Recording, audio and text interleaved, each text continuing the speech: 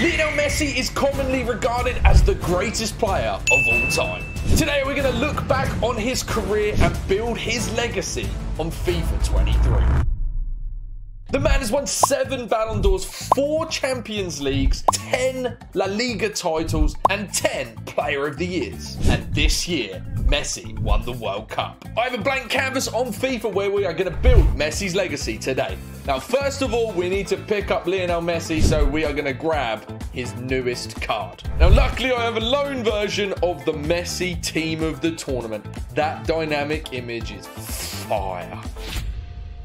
Messi's first success on the international stage came for the Argentinian under-20s squad. This is when Argentina won the under-20s World Cup. Now, there is only one player in that squad that is still playing today, and that is Biglia. He doesn't have a special card. He plays in the Turkish league. He's got 37 pace. He's going to be on the bench.